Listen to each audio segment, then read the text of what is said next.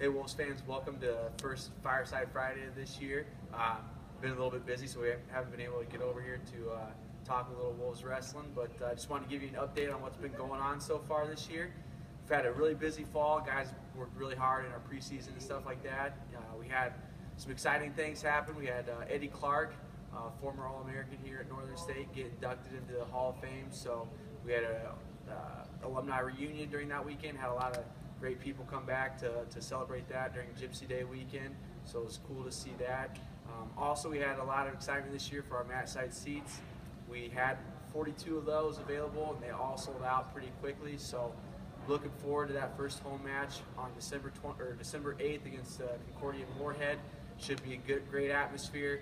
We can turn the lights off now in the Barnett Center, have a spotlight out there. So should be a pretty cool atmosphere for all our fans, but especially those that purchased mat side seats.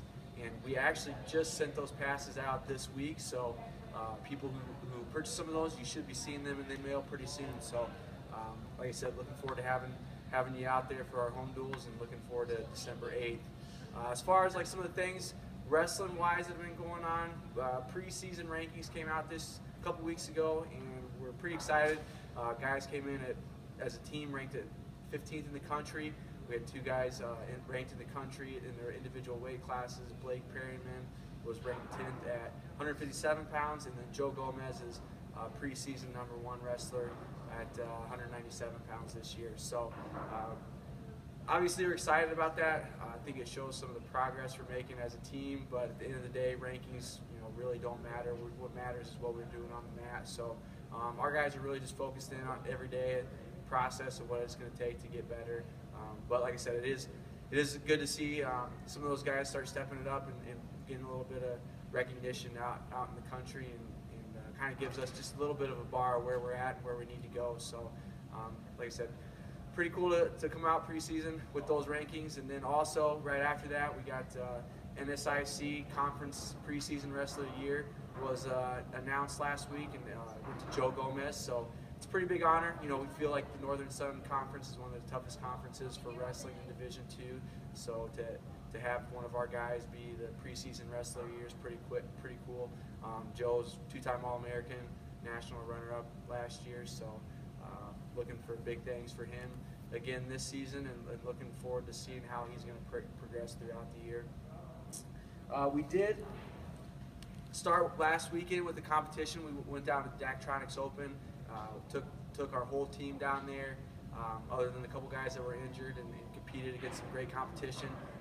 I felt our guys wrestled really well. Saw some good things out of our young guys and our older guys as well. So we came away that weekend. Tyler Stenberg got 5th at 149 pounds, and then Joe Gomez placed 6th at 197, and Sean Hevlovic was 6th at 165 pounds.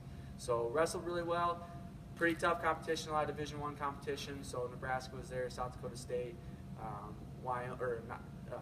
Arizona State, and University of Minnesota, as well as some other Division II schools and junior college schools. So good competition. Guys got to see what it's going to take to be successful this year, especially our young guys. So excited with the way they competed and where we can go from here.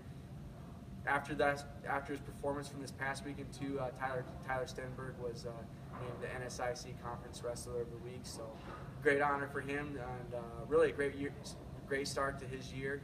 So with Tyler, just exciting wrestler, and we're looking forward to seeing how he does throughout the year, trying to keep him healthy this season. So this weekend, tomorrow, we're heading out to Dakota Wesleyan Open.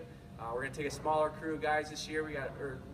This weekend we got a couple guys that are banged up, so we're going to rest them and let them get healthy. But we should have some of our young guys there, getting them some more matches in and getting some mat time and working on some things, or seeing what they need to work on as they keep progressing throughout the year. So if you're out in the Mitchell area tomorrow, love to see you out there. Starts at 9 o'clock at the campus at Dakota Wesleyan.